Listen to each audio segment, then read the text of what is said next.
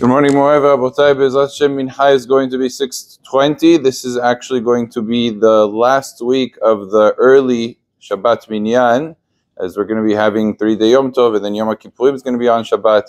So this is the last of the early Minyanim. 6:20 is going to be the second Minyan.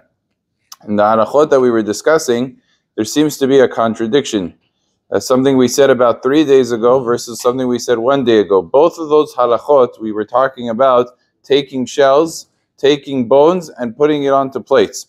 And it seems to be in Hazon Ovadia, which is Rav Ovadia's Sefer, a contradiction. On the one hand, he says that when it comes to taking bones that are Muktze, he says because you're putting it on a plate in a temporary nature, and because they're very insignificant, they're not anything expensive. So yes, it's Muktze, the bones themselves, but since you held on to them because they had food on it, so even after you ate the food, you take it and you could put it onto a plate because of the fact that you're putting it onto the plate in a temporary way, and that it's an inexpensive thing that you wouldn't nullify to the plate.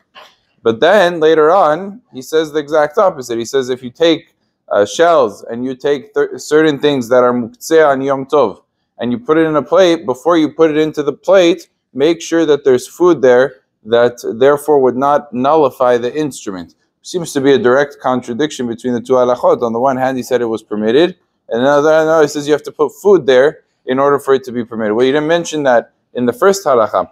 And the commentaries, Rav Yitzchak Yosef, his son, is bothered by this question, gives various attempts to answer. It doesn't seem like there's a strong reconciliation.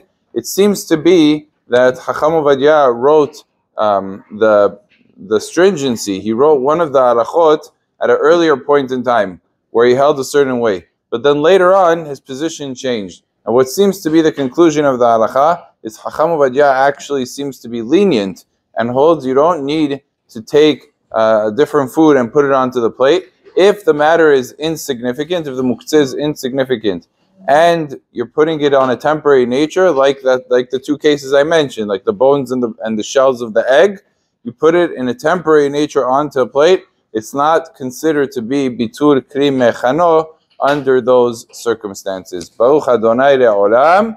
Amen ve'amen.